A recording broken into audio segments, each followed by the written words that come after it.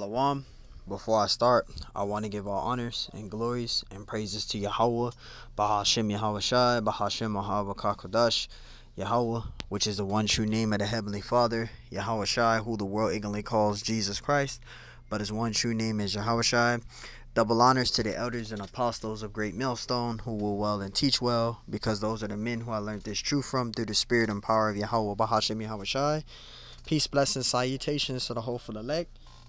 And shalom to you, sincere brothers scattered abroad, pushing forth this word in truth and sincerity. I am the brother Mashiach Arazakah from the Servants of Yahweh, Yahweh Shai Camp, Las Vegas, Nevada branch. And pretty much in this lesson, it's going to be titled as Do the Works. I'm going to keep it basic as possible. Do the works. We are to be abounding in the work of Yahweh Bahashim Yahweh Shai. This should be a 24-hour process or a 24-hour thing. Okay, you're to be getting as much labors as possible in this thing. This isn't a thing where you just sit in the background and watch everybody else and not do anything. I'm talking about you Israelite men. You Israelite women are to do that. You Israelite women are to do that. Kick back, take notes, listen, and get this truth. Not to teach the word.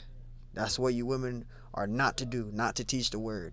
But you Israelite men, you so-called Negroes, Hispanics, Native American Indian men, you are to be doing the ministry, doing the works, being a helping body to Yahweh Bahashem Yahweh Shai. And let's get, some scriptures out, and Lord willing, this lesson is edifying. This is Galatians 6:1.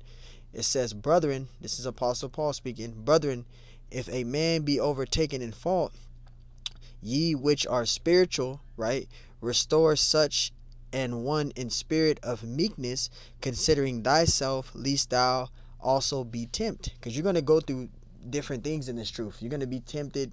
This all comes in with a part of you being a working body of Yahweh Shai, a functioning organ of Yahweh Bashim Shai. You're going to go through trials and tribulations as you do the works. As you get into this truth, as you do lessons, as you consistently be diligent for the Lord's going to put you through different things, and he's going to try you.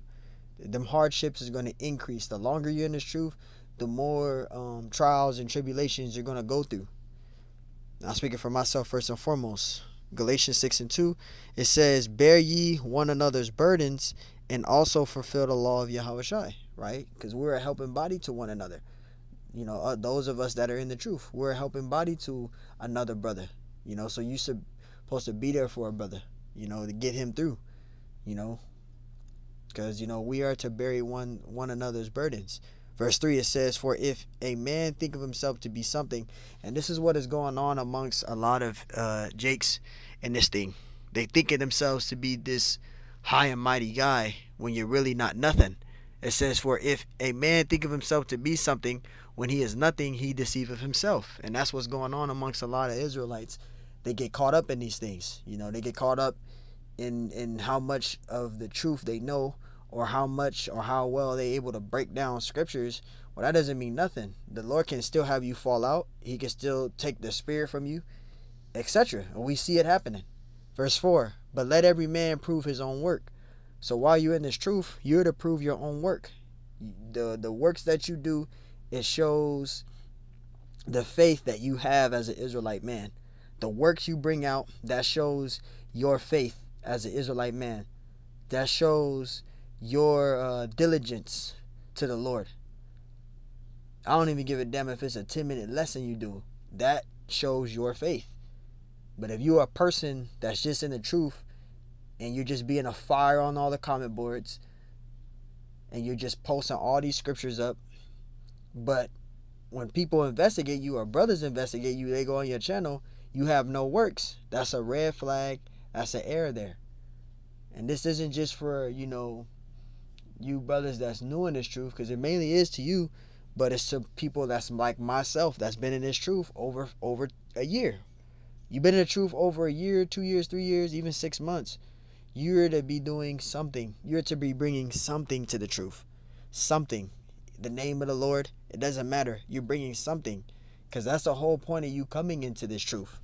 The whole point of you coming into this truth is to make proof of your own works. Because if you're not going to do that, then what's the point of you being here? What is the point of you being around brothers? What's the point of you going down to the camps? What is the point of you being in their lives with no works? You got to look at that for yourself, and you got to ask yourself that question. Galatians 6:4, but let every man prove his own work. You have to make proof of your ministry, your work, right? You have to teach the word. You have to make proof of thy ministry, proof of yourself of the Lord, right? Showing the Lord that you stand out. You have the faith. You have the courage. You're not ashamed. This is all with faith, though. You got to have the faith to do that. That takes a lot of faith. And, I was talking to brothers in my camp. On our camp, we were talking and we were saying, for a brother to be out there by himself to do the works, hey, you have a lot of faith.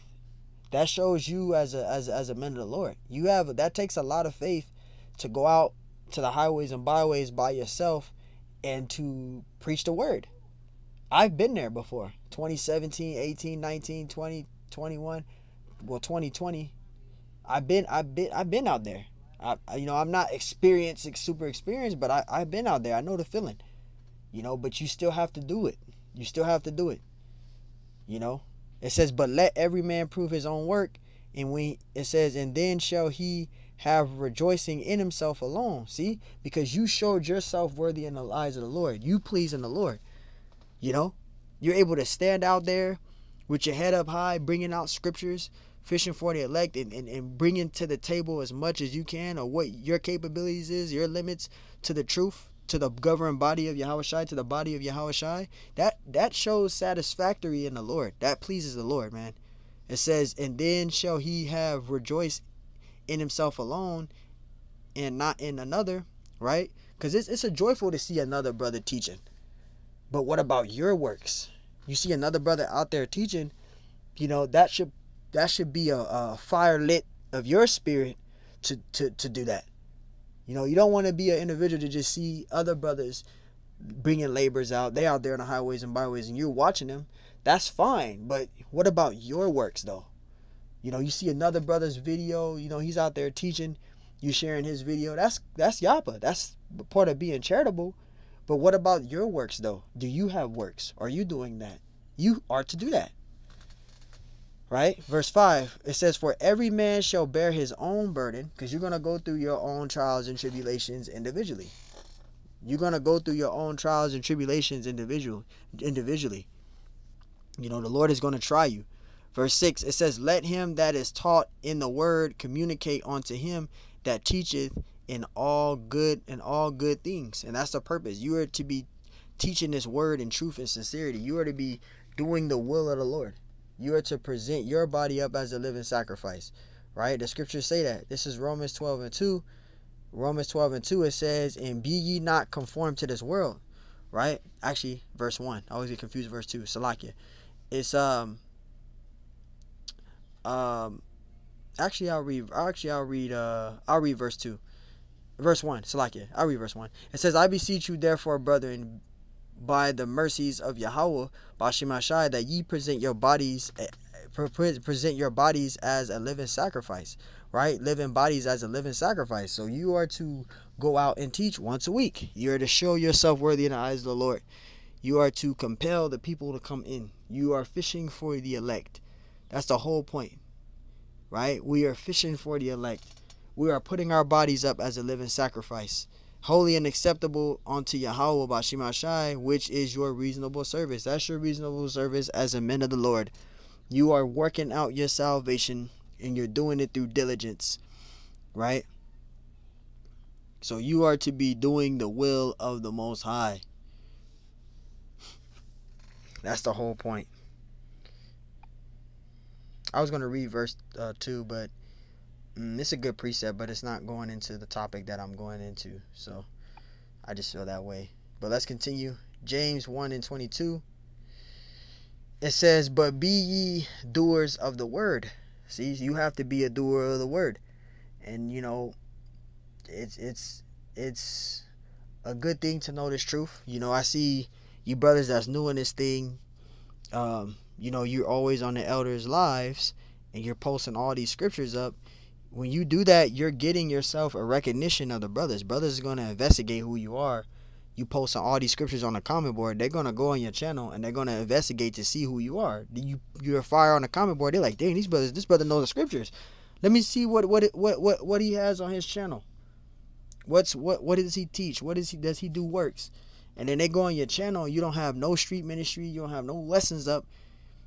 That puts a question to brothers' ears. In brothers' heads. That put a question in brothers' heads, like, what are you doing? That starts to see that you're not a diligent brother. You're not sincere.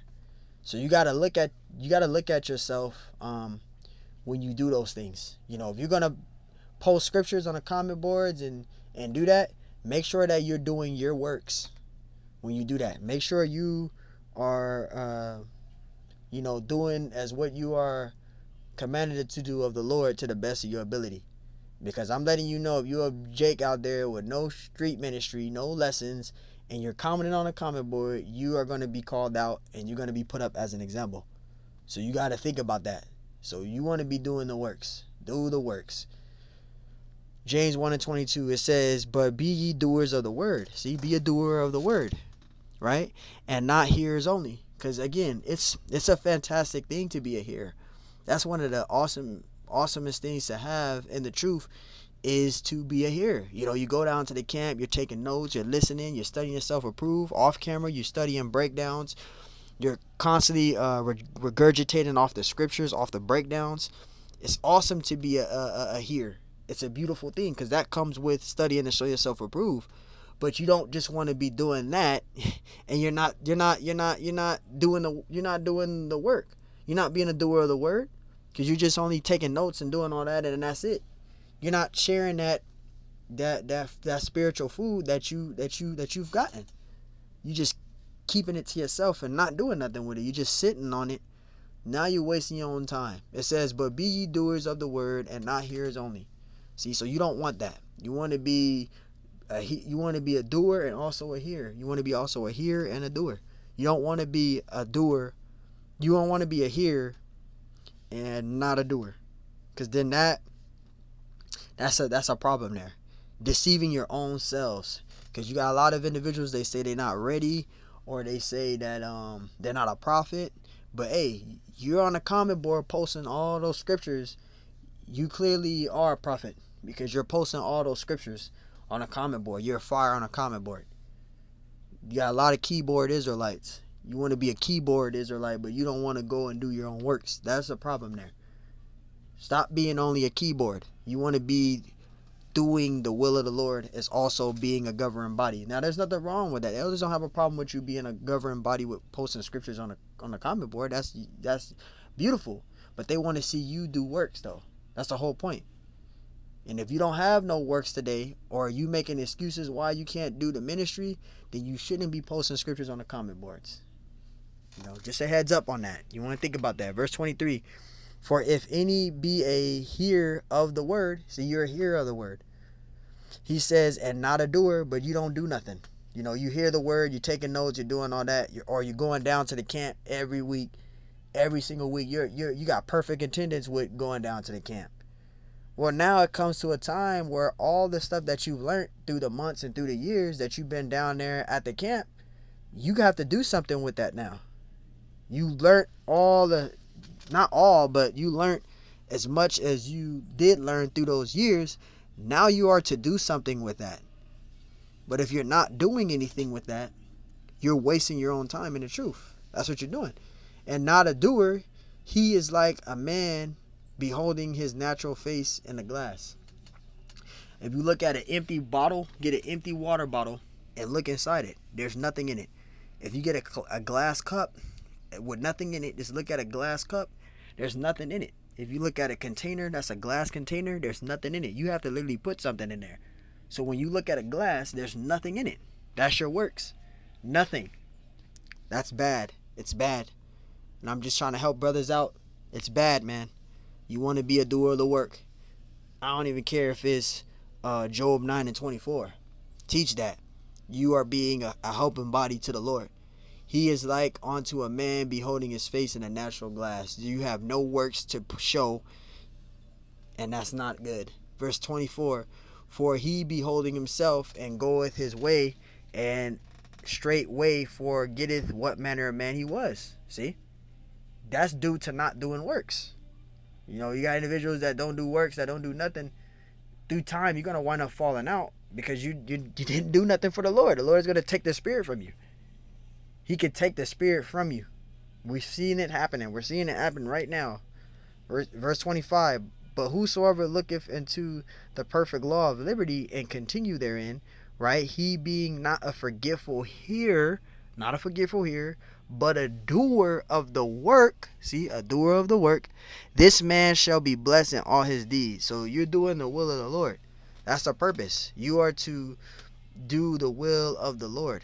You are to do the will of the Yahweh Bashim Yahushai. That's the whole point.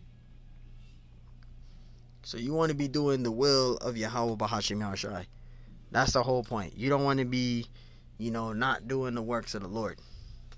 And this is 1 Corinthians 15 and 58. Salakia. 1 Corinthians 15 and 58. Therefore, my beloved brethren, be ye steadfast, unremovable, always, not partially, always abounding in the work of the Lord. And let's get into the meaning of that word, abound. All right? Let's see if we can get that. Abounding. That goes into the Greek word. Abounding goes into what? Strong's G 4052. Perisuo. Perisuo. Perisuo, which means to exceed a fixed number of measure, to be left over or above a certain number or measure, to be over, to remain, right? Abounding, a certain amount. Look at that. To exceed a fixed number of measure, right? It says to be left over or above a certain number or measure. See? So you to be abounding in the work of the Lord. How amounts, right? To exist or be at hand in abundance, to be great, right? A thing which comes in abundance or overflows onto one. Something falls to the lot of one in a large measure. See? So you want to be abounding in the work of the Lord. You want to be bringing in as much labors as possible. Doing the will of the Lord. Let me see what else we can get. To make abound, to furnish one richly, so that he is an abundance, to make abundant or excellent. Abounding is used for a flower going from a bud to a full bloom. And that's beautiful, man. That's spiritual right there, because you start out as a bud, and then as you grow in the truth, you become a full bloom plant or flower, right? Doing the works of the Lord. You start out as a bud. That's beautiful. Let's see what else we can get. Going into the entomology, G4053. Strong's G 4053. Perisas. Perisas. Perisas. It says in the sense of beyond. That's beautiful. Exceeding some number or measure or rank or need, over and above, more than is necessary, superadded, right? Exceeding, abundantly, supremely, something further, more, much more than all more. So it's pretty over what you can do. Over amounts, abounding in the work of the Lord, high amounts of labors. That's why it's so important to do the works. This is an overtime thing. No days off. This is overtime. So you want to be abounding in the work of the Lord, exceedingly amounts or over. Over how much you can bring to the table. So you want to be obsessed. In other words, obsessed with this ministry. Abounding in the work of the Lord, for as much as you know that your labor, see, that's why scripture say your labor, your works, is not in vain in the Lord. So you are presenting yourself up as a soldier of the Lord, man. You showing yourself worthy in the eyes of the Lord. By doing the works, by being embedded and infatuated with this truth, consistently on a daily basis, studying and doing all of those things, that is showing yourself worthy in the eyes of the Lord. That pleases the Lord, man. That pleases the Lord. That shows that you have faith. You have faith on a high level. You know, that shows that you fully and truly fear the Lord. But if you're not doing no works, you don't fear the Lord. Because if you did, you would do it regardless of anything. You wouldn't have no excuse why you can't do the works. You never want to have that. Philippians 2:12, wherefore, my beloved, as ye have always obeyed, not as in my presence only, but now much more in my absence, work out your own salvation with fear and trembling. Always remember this. To those of you that are, been in this truth for over a year, or you've been in this truth 6 months, you've been in this truth from 6 months all the way up to 9 years, 10 years, and you're under the banner of Great Millstone. You're not in Great Millstone, but you're under the banner of Great Millstone. You're a follower of Great Millstone. You got to remember, nobody in GMS can save you. And I'm speaking for myself first and foremost. It is awesome to learn from them. They are our elders. The elders is our parents. We have big brothers and big bros in this thing. We have brothers in this thing.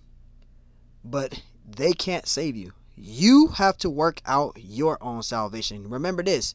Those brothers that you call big bros and elders, bishops, that's in GMS, they're working out their salvation. Just as you are, they're working out their own salvation. They have to work out their own salvation too. Nobody can save them in this truth. So you got to look at that. What am I bringing to the truth? I say that I call upon the name of Yahweh Bashim Ashai. I'm portraying to be this man of the Lord. I'm telling brothers, I'm called to Wab, all praise to the Most High. I can't wait to receive the kingdom. Not realizing you have to put in the works for that. To be of the elect, to talk about the spiritual power, to talk about all the women you're going to have, you have to put in the works for that. No works means no reward. You're going to be destroyed. And it's not about that. But I'm just giving examples because you got brothers in the truth that really do this. Oh, man, the kingdom is going to be like this. The women we're going to have a lot of women. We're going to have this. We're going to have that. We're going to have this. We're going to have spiritual power. You got to put the works in for that, though. All of that's being brought out through the Spirit, given to his prophets, who are the elders, Boss Great Millstone. The beautiful reward that's coming for the elect, being the elect. You got to put in works for all of those things. All those things that we hear, that's beautiful. That's man, damn man, that sounds beautiful. We have to do the works for that, including me. I am not special. I gotta put in my own works. I gotta do my own works. Nobody in GMS can save me. Nobody in GMS can save me. Not even my big bros. Nobody can save me in this truth. And it goes for you. Nobody can save you in the truth. You have to show yourself worthy in the eyes of the Lord to get that crown. That crown is going to be rewarded to a certain amount of individuals. Just because you're in a camp, that don't mean that you're of the elect. And just because you know that you're a Hebrew Israelite, that does not mean you're the elect. You can know the scriptures, you can know the breakdowns, you can know all of that stuff. There's individuals right now that knew the scriptures very well. There's individuals that was in my camp. Them brothers, there was a brother that knew the secular history. I mean, well, he was young. And he knew dates. He knew breakdowns. He knew all that. He knew how to speak in the Hebrew. He knew all that. And the individual just didn't have the Spirit on him. He winded up falling out of the truth. So this is why, again, you want to really consistently ask the Lord for mercy and bring to the table is whatever type of a gift that the Lord gave you. You have to use your gift. So what if you don't know the scriptures that well? Bring out what you've learned. That's the main point. You're not pleasing men. You're trying to please the Lord. It doesn't matter about what scriptures you know or what scriptures you don't know. Teach what you know. The elders even said, keep it basic. You don't have to know huge ass breakdowns, man. No, you teach what you know. If it's only Deuteronomy 28:68, teach that. If it's only Zechariah 13:8, teach that. If it's only Psalms 147:19 through 20, teach that. If it's only Revelation 14:1, teach that. Teach what you know. You are showing yourself worthy in the eyes of the Lord. Let's read that again. It says, Philippians 2:12, wherefore, my beloved, as ye have always obeyed, not as in my presence only, but now much more in my absence, work out your own salvation with fear and trembling. See that? Work out your salvation with fear and trembling. See? I read verse 13. For it is Yahweh Bahashim Yahushai which worketh in you both to will and to do of his good pleasure. So men's goings of the Lord. The Lord is going to put the Spirit on you to do it. You're going to go and do it anyway. If you are of the elect, the Lord is going to put the Spirit of you to do his works anyway. You're going to do it anyway. But those of you that's being double-minded and scared to teach, that's not a good spirit to be in, man. Because we don't have much time left. And you don't want to be in the congregation of the 2/3 behind having all these thoughts. Do the works. Do is what you can bring to this truth. All right. Be a helping body to Yahweh Bahashim Yahushai. The Lord wants that from you. And I'm speaking for myself first and foremost. So Lord willing, this lesson was edifying. Till next time I say, Shalom.